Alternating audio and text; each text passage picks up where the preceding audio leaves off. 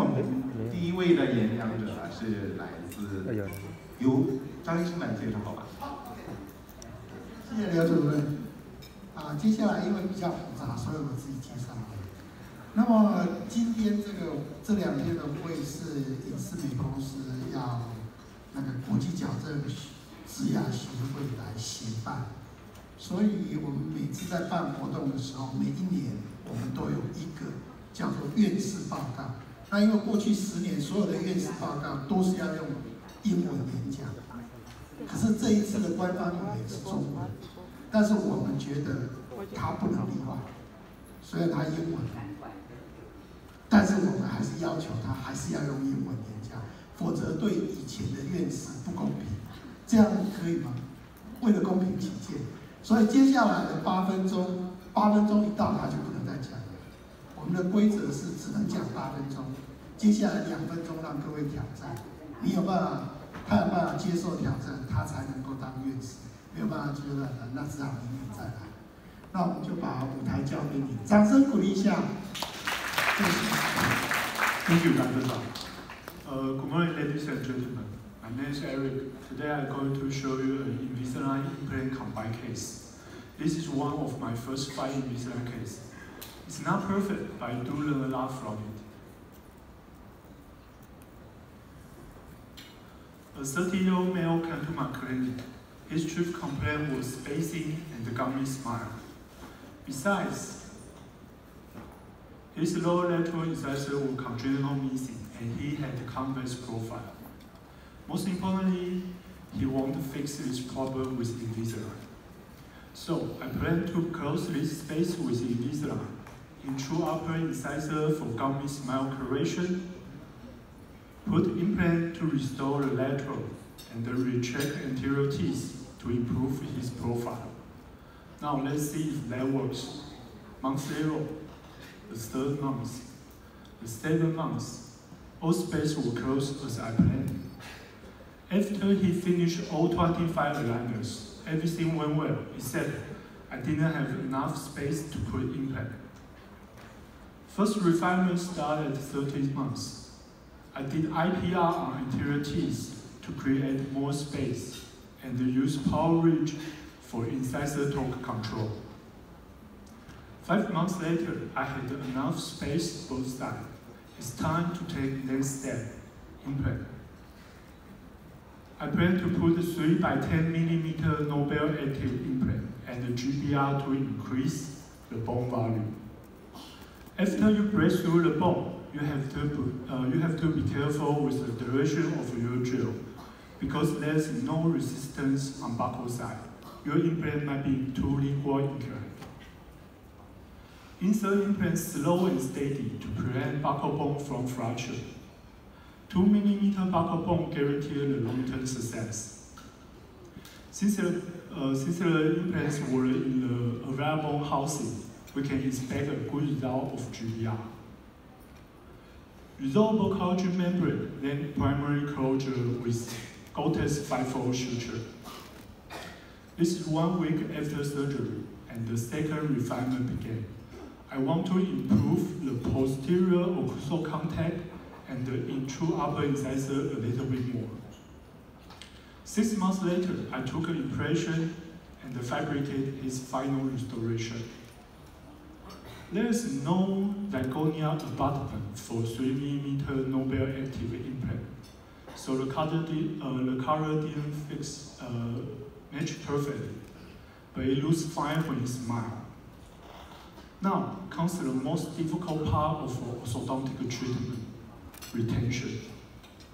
This is Dr. Holly, the guy who invented Holly retainer.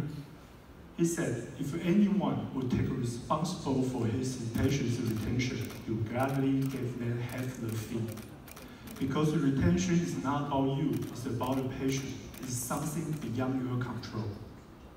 Okay, first, you need fixed retainer for cases like this. And I use Vivera, a custom-made clear retainer from Invisalign. Compared to traditional clear retainer, it's more rigid, more precise, more comfortable, and more beautiful. See, I bet most people won't notice he wears retainer.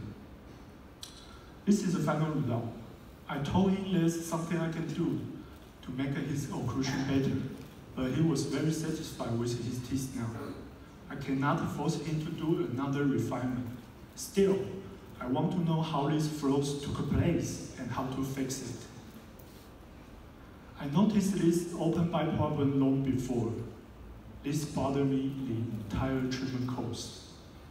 This is weird because in my clean check, there should be no movement of posterior teeth. Then what is wrong? Ironically, the answer is not about what is wrong, it's about what is right. In order to correct gummy smile, I intrude upper incisors. That is right.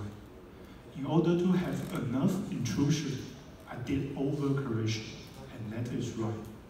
Which I don't realize is, when I achieve normal overbite, as I planned, also means premature contact on incisors. This is my first revelation. Always aware of, this is not your final occlusion if you do overcorrection. Then I come up with this solution. Use horizontal gingival bevel attachment to bring these teeth down. This is the correct check.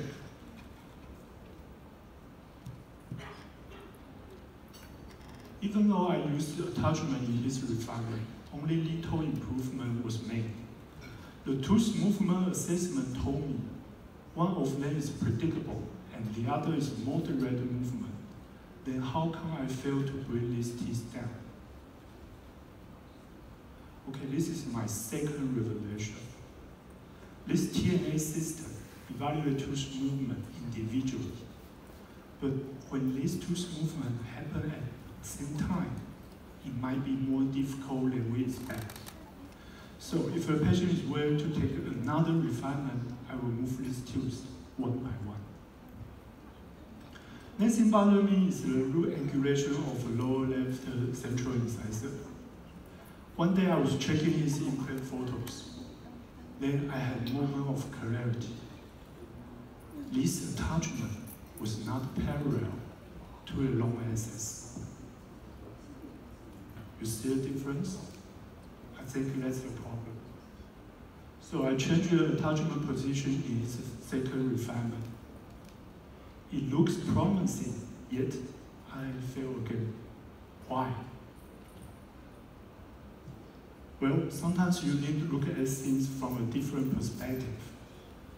This is his cephalometric tracing, and if you look closer, turns out the root tip of the central incisor hit the cortical bone. I think that's why my refinement didn't pay off. And if I add more lingual root talk before I move these tooth, I believe I can solve this problem in no time. My parents sent me to a piano lessons when I was a kid. To tell you the truth, I hate piano lessons. Because my teacher judged me only by how many mistakes I make. I never find joy of playing piano, only pressure. So don't do that to yourself. Don't judge yourself by how many mistakes you make. Find a clue, solve a problem, crack a case. That's the way you enjoy being an orthodontist, and that's the way you enjoy this Invisalign technology. I would like to thank Chris, my mentor, for giving me this opportunity. You are the reason why I like orthodontics, and you are so much better than my piano teacher.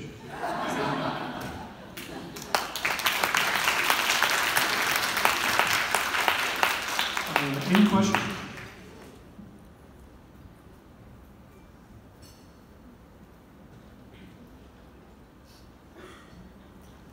有问题吗，大家？那没问题的话，那我们还是请张医师为徐医师来，还有赖教授一起为徐医师颁发那个 IAOI 的那个奖证书。